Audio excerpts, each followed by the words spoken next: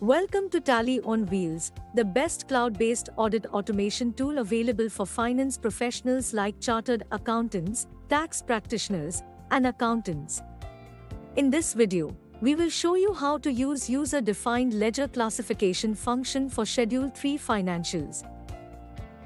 Go to Financial Statements tab under the Financials Reports module. Click the Ledger Classification option. Next, search ledger of which you want to change the classification.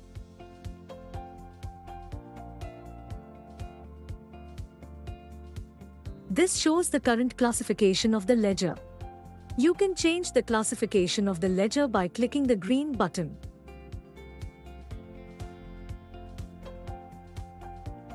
Upon that, you will see a drop-down to select the classification according to your need.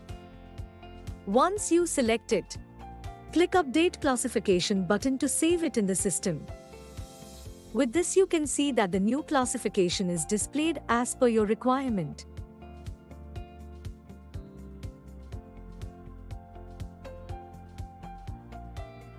Thank you for watching this video.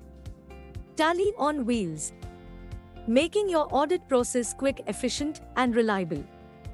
Contact support@tallyonwheels.com for further assistance.